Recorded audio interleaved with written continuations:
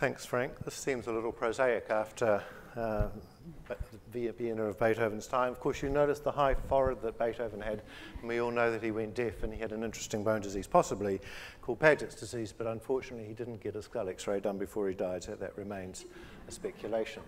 But what I'm going to take you through now is a sort of a 7-minute waltz through 20 years of work. And about 20 years ago, we started thinking it was time someone did a definitive study of calcium supplements. We all prescribed them. Lots of people took them, self-prescribed, and we all knew they worked. It's just that there wasn't any hard evidence that they worked. We all knew they were safe, though that had never been documented either. And there were hypotheses that they might do other things apart from making your bones stronger and preventing fractures. They might be good for your heart. And so we decided we'd do a study with the support of the Health Research Council that would address those questions. And we called it the Auckland Calcium Study, and our principal hypothesis was that calcium would prevent fractures, but we did have the secondary hypothesis that calcium would reduce the incidence of heart disease. And there's some evidence that people who come from hard water areas, and hard water is caused, amongst other things, by having lots of calcium in it, have less heart disease. And there's some evidence that if you dose people up with calcium, you make their lipid profiles better. So that wasn't just something we plucked out of the thin air. And so we recruited 1,471 willing volunteers from around the Auckland region. They were randomized to calcium each day or to placebo, and they took that for 5 years. And the primary endpoints, as I've pointed out, were fractures and bone density, and then indices of heart health. The funding issue, if we want to get into the politics of it, is quite important. This was funded by the Health Research Council, and that actually proved to be critically important when we got answers that we didn't want or expect, because it meant we weren't held hostage to various commercial entities, though the calcium was supplied by an American company. And it's interesting, when we got to the critical breakpoint and we thought they were going to give us a really hard time about what our findings were, we discovered that they had divested themselves of that portfolio, which raises a number of different and rather interesting issues that we won't need to talk about today.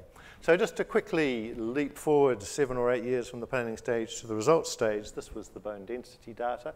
And so we can see the changes in bone density and percent of baseline over the 5 years of the study. This is the placebo group, which, as we expect in normal postmenopausal women, lost bone density. And the people who were randomized to calcium actually lost bone density as well, but at a slightly slower rate. But the difference all occurred in the first half of the study. We don't know how early, because we only measured bone density. The first follow-up bone density was at 2.5 years. And the difference is really quite small in absolute terms. It's about 1%, which doesn't sound like a lot and probably isn't.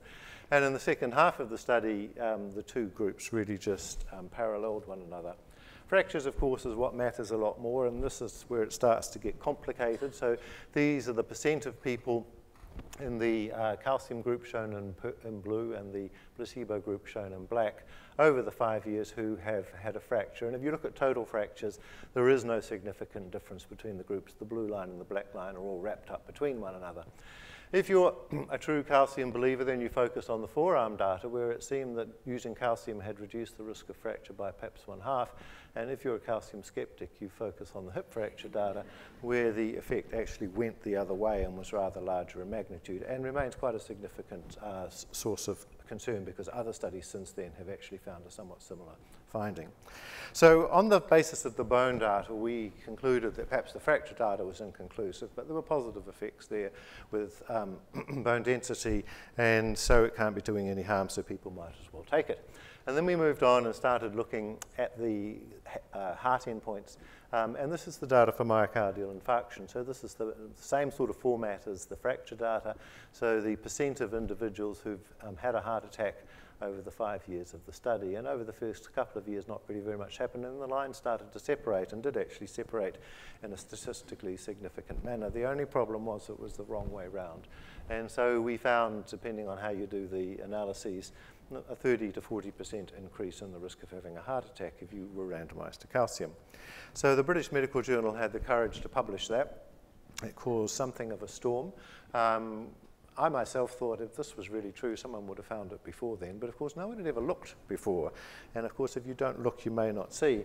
And we decided the only way forward, I mean the definitive way when you get a surprising or inconclusive result in a clinical trial is to do a much bigger clinical trial, but of course you can't recruit a whole lot of normal volunteers and say, by the way, our hypothesis is that this tablet might give you a heart attack. And so we wrote to everyone who had ever done a decent-sized study of calcium supplements and said, did you collect other medical data on the subjects in your study?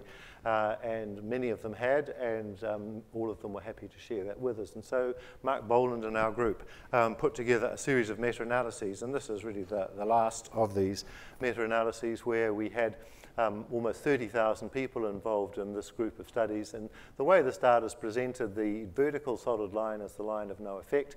The size of the square indicates the size of the study, and the horizontal line represents the confidence intervals. And so you can see all the major studies actually suggested there was an increase in the risk of heart attacks, though none of them, or perhaps with the exception of this Women's Health Initiative study, were actually statistically significant. But when you lump them all together, there was a 24% increase in the risk of heart attacks, which was statistically significant. And actually that effect appeared really quite early on, so really from perhaps after the first year or so of being on calcium, there appeared to be an increase in the risk of having heart attacks.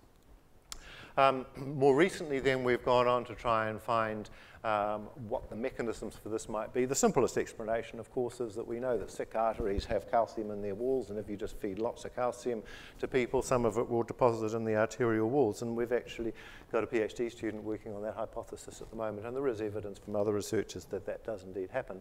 But that doesn't rule out other possibilities. And so Sarah Bristow, who was my PhD student over the last couple of years, started looking at what happens biochemically when you take a calcium supplement. And so this is the change in blood calcium levels in the 8 hours after normal women take a simple 1 gram calcium supplement, 2 different sorts of supplements here.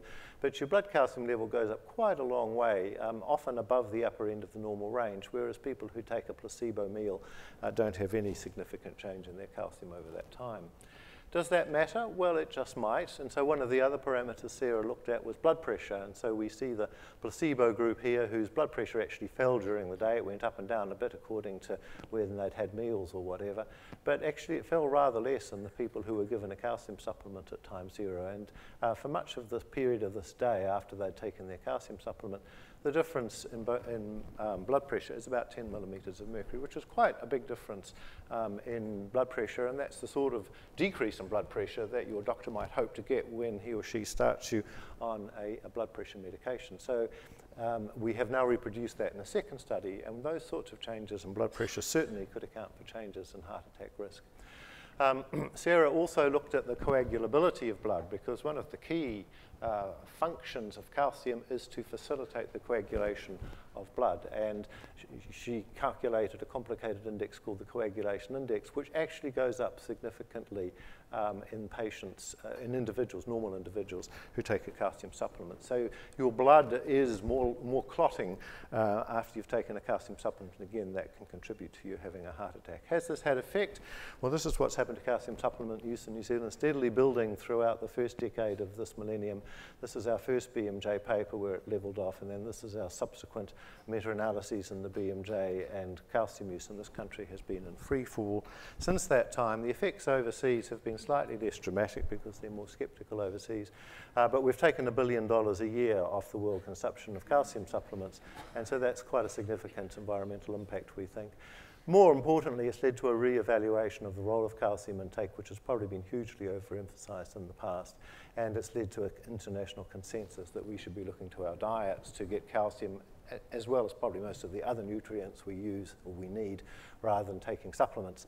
And if we really want to prevent fractures, then we should be looking for other means which fortunately are available. Thank you for your time.